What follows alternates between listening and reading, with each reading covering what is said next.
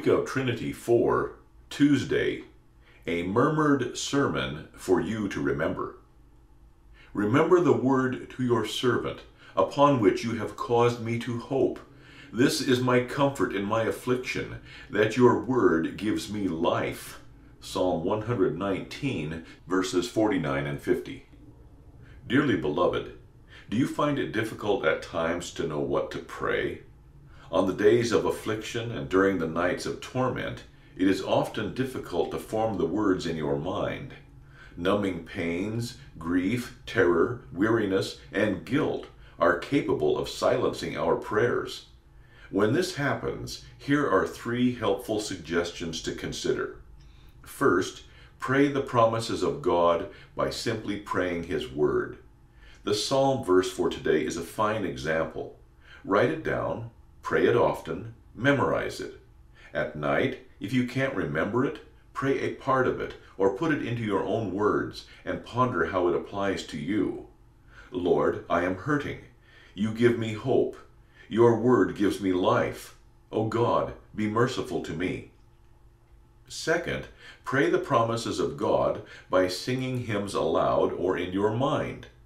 Pick hymns that focus on and proclaim salvation by remission of sins through Jesus, and that rightly distinguish law and gospel.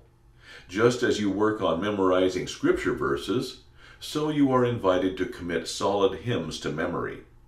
Third, bear in mind and keep your mind set on the truth that the Lord is with you.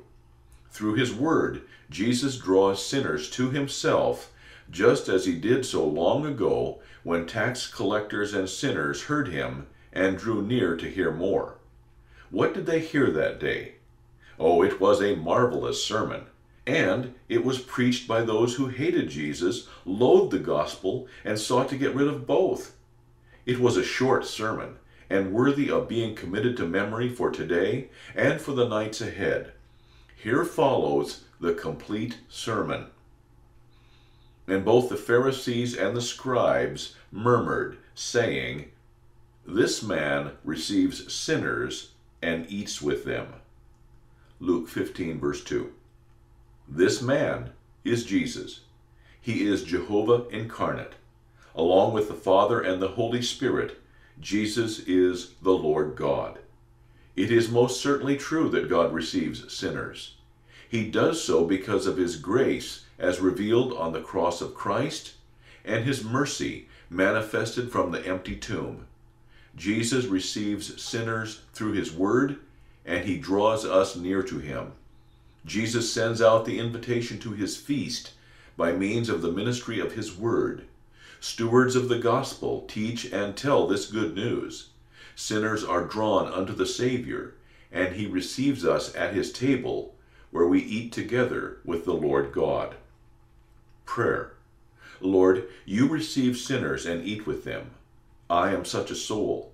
You receive me and prepare a table before me in the presence of my enemies. I am blessed to be at your table today and forever. Remember the word to your servant, upon which you have caused me to hope. This is my comfort in my affliction, that your word gives me life. Amen. Hymn number 318.